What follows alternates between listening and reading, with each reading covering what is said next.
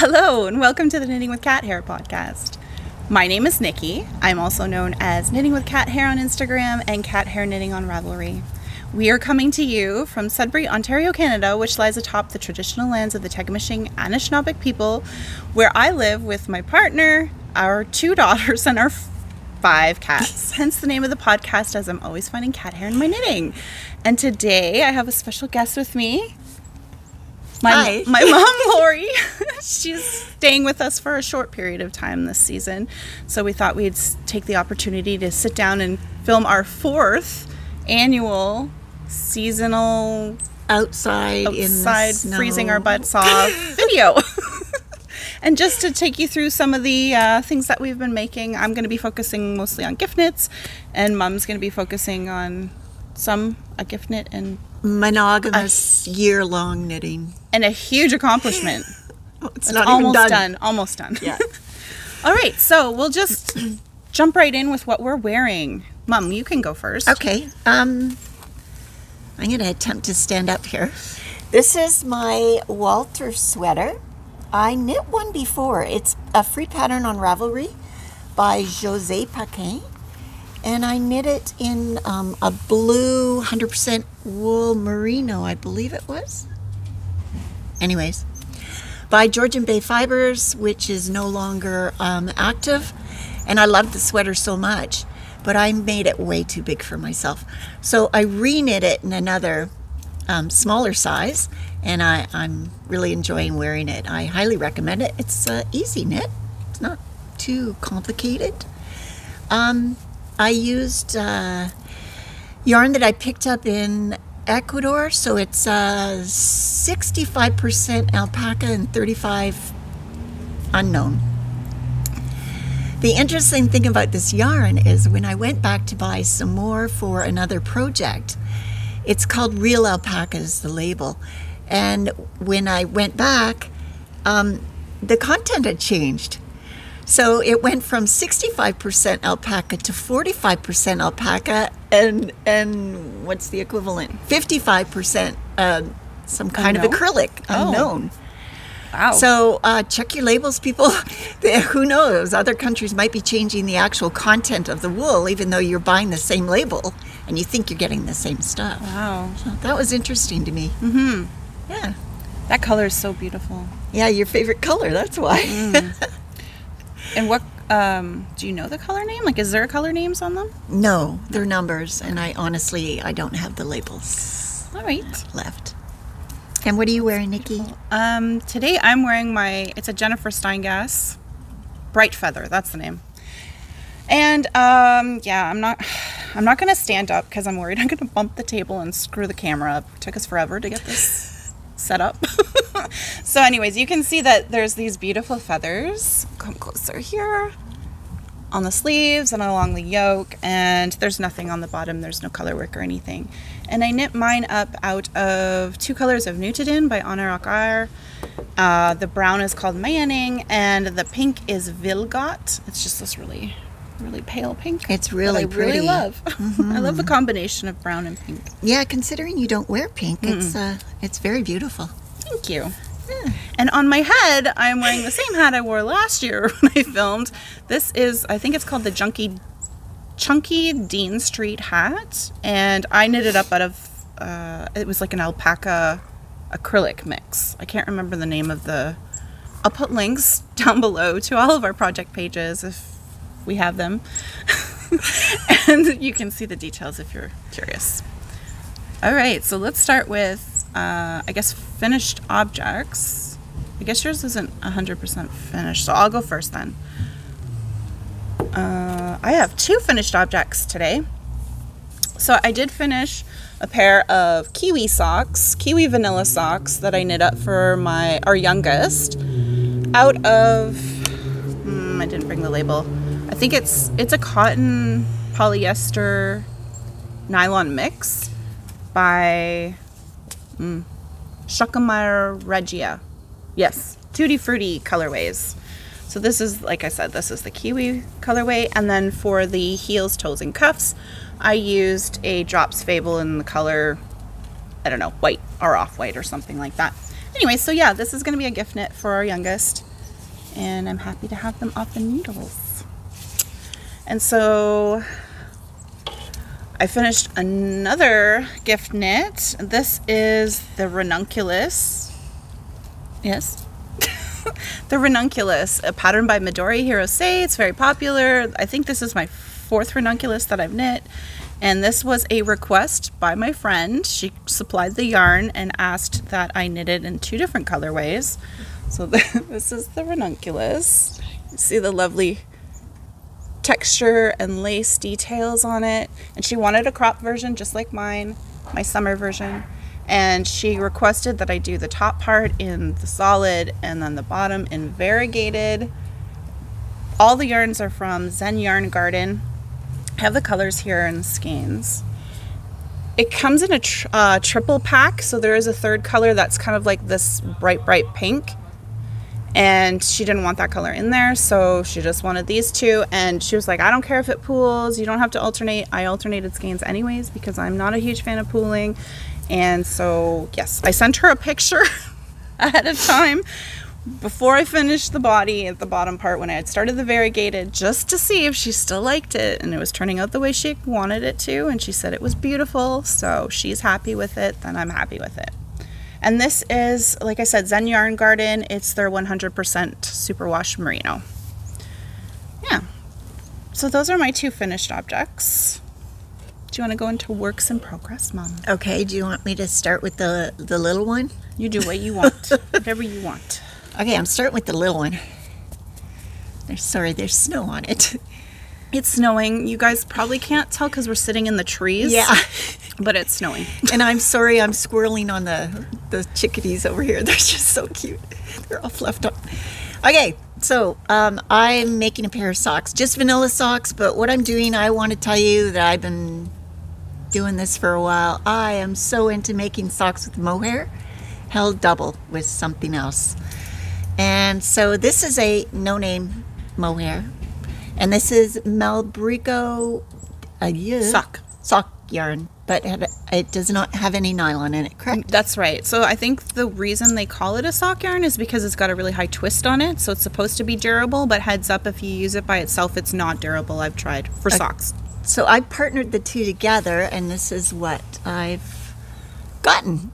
And I love the fabric, how it's turning out. It's very dense, almost like it's felted.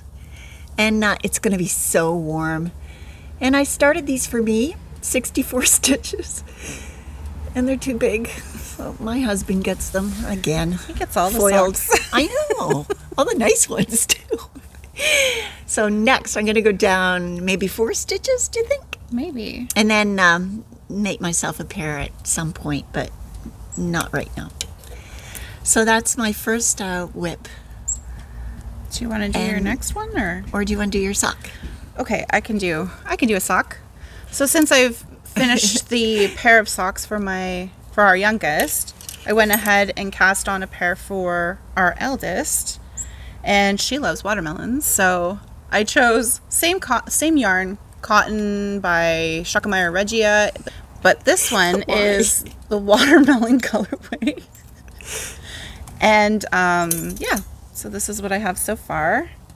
Oh, what's the strings? I'm knitting them 2 at a time, so there's a few strings coming off. See, they do look like watermelons, so these black dots are meant to be the seeds. I'm knitting them 2 at a time from each end of the ball, so they're going to be, the socks will be moving, the patterns are in opposite directions, but I still think they look cute. Can't really tell. Oh, note, Nikki had a huge yarn barf on the last ball. She pulled from the center and it just went, ugh. Yeah, and I spent a good while untangling it. 2 of us. And I think that was one of the comments I saw about this yarn. I've also read that there can be lots of knots, like as in the yarn has been tied together and not in the right spot, so it could mess up your pattern. So just something to be wary of. I haven't come across that myself, but yeah. So, and again, for the heels, toes, and cuffs, I'm just using a Drops Fable sock yarn in black. Your turn. My turn. Okay, Nikki is a prolific multiple knitter. I am a monogamous knitter. I might add a pair of socks, but I knit one thing at a time. So I've been working on the Saven by Meghan Babin. I'm sure Nikki will pop a picture in so you can have a look at it. I'm using the yarn. Sorry. Briggs & Little, Regal, and the colorway is Fundy Fog. It's this beautiful, would you call that heathered, Nikki? Yeah, it's got lots of Heathered beautiful colors purple. in it. It's just gorgeous, and I love purple. So And that's a the good thing. Regal is I think it's a worsted weight, eh? Do I know? Does it say? I'm pretty sure that's the worsted. Yes, I bought that for you. It's worsted. Yes. That was her Christmas present last year. I'm using it. And what do I want to say? Oh, it has a dye lot, etc. But I did go ahead and alternate skeins just in case, because I didn't want a whole bunch of pooling on the Or fabric. changes in color. Yeah, I've seen that. I don't like that. So the pieces are completed, I'm pretty happy to say, except for the neckline. So here is what I have. Get out of the way, lady. So this is Is yeah, that the back. Yeah. The back and the sleeves. So I've stitched that together. It's all washed and blocked. Nikki did that for me, which was very kind. And the front, it's very long. Yeah. It's going to be like a tunic, which I am okay with because I can wear it with leggings. And I'm really, really happy with how it turned out. I have a little bit of mess up on the back. In one area, I missed a cable, but I don't care. It's on the back. Yeah. People are not looking at me. They're watching my back, so I don't care. And I knit it out of, with 4.5 millimeter needles. That is American? Don't know. Okay, we don't know. And I swatched. I got gauge. Go figure. And I just knit the pattern. The only thing I did do that Yeah. I didn't like on the pattern is, if I can get I'll closer. pop in a picture of what you're talking about. Oh, okay. Is that where the cable doesn't? Yeah, the shoulder. I'll show it so you guys can see what we're talking about and why don't you show what you did instead? Okay. So what it says is when you get to a cable that you can't repeat, to just knit it, the cable straight up. So you end up with these lines here where the cable is not complete. I didn't like the look of that, so what I did was yikes. Yeah, you can see where the cable stops and then goes straight up. Well, this was all supposed to be straight up cable. What I did on this cable was divide it into two, put a stitch marker, and then I knew that I could still do cables on that side and only had to knit straight up on this side, if that makes any sense to you. So you get a much more finished look instead of, when Nikki shows you the pictures, you'll see it right away. They just cut the How cable it's off just- and knit up. And in Right? straight lines, Yeah. like of 3 straight lines. And It didn't look I as didn't good. think it looked really finished. I guess it's tricky when you're decreasing in cables though, eh? Like Yeah. it's hard to keep a pattern. Yeah. Yeah. So you did a really good job on that. Improvising. I know. You're learning. Yeah. So that's what I did. And next year I'll probably, hopefully I'll be wearing it soon. I still have to do the neckline, obviously, and piece the rest of the pieces together. But I'm really happy with it. And it's really lightweight. Yeah, I was I'm surprised surprised. for a wool. So I wonder, like, I'm not very good at telling when it's like woolen versus worsted spun, but I wonder if it's more woolen spun or something, because that's usually a lighter type of wool. I there's more air don't in know how it. to tell, in all honesty. I'm not experienced enough, Oh, okay. but we can look that up. Yeah. And then for the seaming, do you want to talk about your seaming? Like what you tried and what didn't work and what you preferred? Because I think you were trying mattress stitch at first. I tried mattress stitch, and it did not work. I was getting one... okay, let me see if I could show the difference. Yes. Yeah. So here is one edge. You can see that edge there is double. And then this edge is single. So what you want to do is you want to have that one row on the inside row exposed, and this one should be tucked under the other two, so you get a row of 3. I tried mattress stitch, and the wider one was popping up. It wasn't staying tucked under, even though I was knitting through behind the first row of stitches in order to get a nice tight fit. I tried that. I tried a base stitch from the inside, did not work. So I resorted to what I do for a living, which is sewing. So what I did was I laid it flat on my lap in my hand, and I actually sewed up and down the length of the fabric instead of across, and it came out really nice and flat. So I'm really happy with that.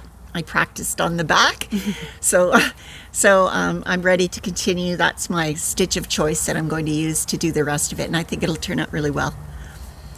Yeah, so your seamstress background really helped you, yeah, right? Because I don't think I would have been able to come up with that. I should have just done that in the first place instead of freaking around all day. I would have had it done and you would have seen it. Well, it's beautiful. Yeah. Okay, and I just have one work in progress to show today. It's not nearly as impressive as that, but it's still beautiful. So I'll just, yeah, it is. Okay, firstly, I'm going to show the project bag because it's kind of Christmassy Oh, looking it's too. cute. This is Boris the polar bear. The bag is by Blue Rabbit House. She's famous for her animal drawings. And so last year I had finished, I'm making Christmas stockings for the family. It's taken me forever to get to the point where I decided on the patterns, but I have, and now I finished the first one last year. So this is for Lily, our youngest. I can't block it because I don't have blockers big enough for it, but yes. And so this was my first time doing duplicate stitch. I did the name and duplicate stitch, but I'm not 100% happy with it. Change it, eh? I don't know, like, what do you think?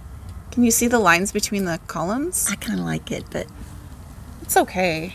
Anyways, so that was the first one. So then I promptly cast on the next one, which is going to be for my stepdaughter, Abby. I don't know how to show this. Maybe the front. So hers is green. It's a different pattern. I don't know if you can tell. They are different. they look almost reversed. They're not, No? though. Okay. See how there's large and small stars in this one? Yeah. Anyways, so this is how far I've come. I've turned the heel. There's a cute little Puri pattern on the bottom, which I love. And then there's options in the pattern for different bands that you can use at the tops and bottoms. And I just chose this one. And so I still have quite a ways to go to knit, and then I'll start doing the name. And forgot to mention, so I also doubled the cuff. So I knit, basically double the cuff, and then you fold it in, and you. That's a row of purl there. Yeah, there's a purl. Oops. Watch microphone. Purl row at the edge, so it folds in, and then I'm thinking I might line it with some material inside as well. But that's my job. Oh, really? Are you volunteering? You voluntold me. Did I? Uh-huh. Oh, perfect. I forgot about that. Thanks for the reminder.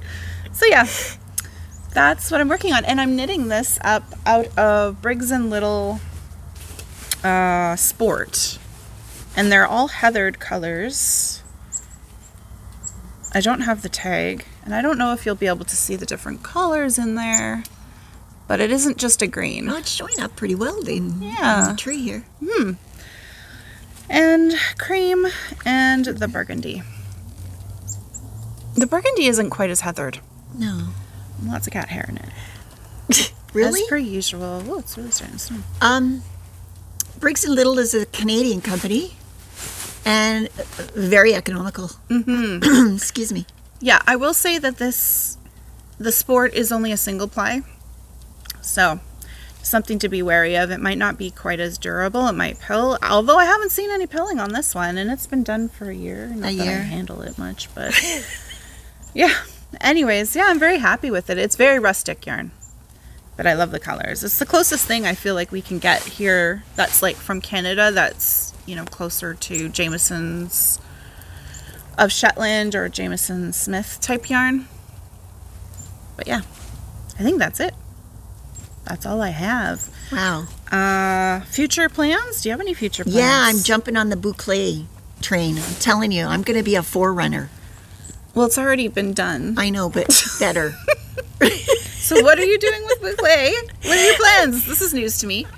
I don't know. Well, I think I'm a forerunner on the mohair socks. Oh, come on. I want to be. Desperately want to be a forerunner. No, that's definitely been done before, but nice try. Okay. Boucle and mohair? No, it's already in there. Ugh. Okay, never mind. I go thrifting a bit. A lot. A lot. When you're here. Yeah. Oh, no, you do it at your place too. Yeah, online. Yeah. Anyways. So, fun for me. I always check out the yarns when I go there because you can find some treasures. You didn't bring any treasures to show. No, I left them in the house. But I did get a whole bunch of mohair. Last year I got some boucle, some beautiful dusty blue boucle, which I plan on doing something with. I'm not sure yet. I got some mohairs, like I said, and I also got some 100% wool. I don't think, Nikki looked at it, she doesn't think it's any Lopi. No. No, I think it may be like old school Elenka, which is a 100% wool. But I got some of that to make a hat, and I was really happy because it was like $2 a ball, or $2 for 2 balls, or whatever. Anyways, good deal. Don't forget to check your thrift stores because you never know what you're going to find there, and that's for sure. Mm-hmm. So, what are you planning in the future? I have so many plans. Oh, I'm going to make that vine top. Nikki and I looked at this. She'll show you a picture. I'll pop it in. It's more of a summer make, but it was really pretty, and I feel like it's gone under the radar. That's by Athena. I forget her name. Athena something. She has her own podcast, too. We watched it the other day. That's the first time I'd seen it. She actually crocheted her own wedding dress, which was really remarkable in this beautiful sage green. Anyways, you should check her out. I'll put a link. Yeah, so we'll make the vine top. Yes. And how's your Jennifer Beale going? You haven't talked about that. Yeah, I didn't do any work on the Jennifer Beale, so I'm not showing it today. But I've been focused on gift knits and getting the priority knits out of the way, and then plus you're here, and I don't know how you do your cabling and still converse, because I can't do that. Like, I can't. I have to focus. And I've been lucky enough to join her at her knit night on Mondays. If you're in the Sudbury area, there's a knit night every Monday at the... Not every Monday. Oh, I'm sorry. It kind of changes, so... But there is one this Monday. Yes, this Monday at the New Sudbury Library, if you're in the area. Yeah. And it starts at, I think what is it, 5:45 to 7:45 p.m. Holy crap, it's snowing. It's really snowing now. Oh, you can see it on the camera now. Oh, yeah. Through the trees. But it's not very cold today, which is nice. Yeah. Last year was cold. That was cold. Yeah. Yep. Okay, so Jennifer Beale, you're not working on, but the Mal is still open for everyone, and... Oh, yes. Sorry. I didn't even think to mention it. So, yes, there is a Jennifer Beale make-along happening over on Instagram, and you can join in with any Jennifer Beale pattern. You don't even have to finish it. You just have to post pictures of your works in progress. We'd love if you did finish it, and I will be drawing prizes at the end of, September next year. So you have plenty of time. You just have to use the hashtag BealeAlong. I'll put it in here. And we also have a Slack group as a knitting group, like an online virtual knitting group that anyone is welcome to join. You don't have to be participating in the Mal to join, and we'd love to have you. It's a friendly little group, and we just share our projects and talk about all the things we want to make, which are endless. Truly. So all the links can be found in the description as well for this video. And in terms of future, so I'm thinking, I've never done Advent before, or Vlogmas, sorry. I got my first Advent calendar. I splurged because Mom wasn't going to be with me for Christmas this year, so we couldn't knit our Advent calendar socks. But anyway, so I bought my own Advent calendar from Wild in the Woods, which is a Canadian hand dyer, indie hand dyer, and I've been admiring Serena's work for years, and so I was really pleased to be able to get one of her Advent calendars. And Mom's already had a look through. I peeked. She knows what's in it. I don't, but she says I'll really enjoy it. It's gorgeous. It's really gorgeous. So I was thinking I might, if I don't know, if I'm organized enough, I might try and do like a Vlogmas maybe every second day and show you what I get in my Advent calendar and just what's happening around our house, although we don't really usually have that much happening. So it might be really boring, but we'll see. So yeah, stay tuned for that.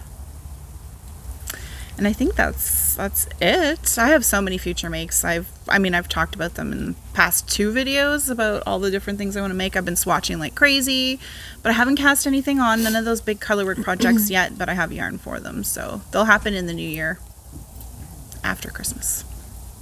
So yeah, anything else? Any share the love today? Okay, you're putting me on the spot because I did not prepare. We're just sharing love with everyone. How about you? Why don't you give a recommendation today? What do you like? What do I like? What podcasts do you like to watch? I like The Republic of Me. Yes. Ivana. I really enjoy her. Me too. I just like the whole content, and her weaving just blows me away. That I really enjoy that show. I really love The Republic of Me as well, so that was a good choice. Yeah. Yeah. All right, so I guess, do we have anything else to talk about? This is a short one. We did our gingerbread houses. Oh, yes, we had our fierce competition again. Yes, we're awaiting the verdict. So what we do is we all decorate an individual gingerbread house or tent or whatever. She'll put a picture. I'll put a picture of our creations, and then we send the pictures to a impartial judge. Sister of mine. My aunt. And then she chooses, without knowing whose is whose, the best one, that one that she liked the best, and then that person wins. And I am the reigning champion 2 years in a row. But we're still waiting the results of this one. I don't know. Mom she upped her game this year. You were watching videos, weren't you? Yeah, I had this idea. I knew it. You know when your house, you put it together and it breaks? I saw this little idea where you take a dinosaur and you just put the piece that's broken in his mouth and set him beside your house, and that's your gingerbread house. It's clever. But that didn't happen to you this year. No. It didn't break. Last year they did. Yeah, it was a catastrophe last year. Lots of icing involved. Trying to glue Mending. pieces back together. So, yeah, we're waiting. I'm excited because I never win. Carol. If you're watching. Yep, that was lots of fun. Yeah, and we haven't started Christmas shopping or any of that. It's rather early. It's still November. It is. We're filming really early this year because Mom's visiting. Yeah. Only for a short period of time, so I want to make sure that we got something together. Yeah. But yeah, we haven't even decorated. I've got No. our lights up, and that's about it. Our house is not Christmassy. That's okay. It's still fun being here. I Yeah. love being here. Aw, we Yeah, love it's having great. you. Thanks. And not just for the cooking. Oh. She does a lot of cooking. My mom loves to cook, so she just takes over, and I'm fine with that. 'Cause it's not one of the things I inherited from you. No. But I did get knitting from you. So Yes. thankful for that. Yeah. It's Okay. like a blizzard. Okay, so maybe It's we starting should. to, yeah. We're going to cut it short now. Mascara's starting to run. Gotta go. So we just want to wish everyone a Merry Christmas if you celebrate Joyeux Noël, and Happy Holidays. And yeah, we hope that you have a wonderful season filled with joy and lots of time with loved ones. And of course, lots and lots of making. Yes. Happy making. Bye. Bye.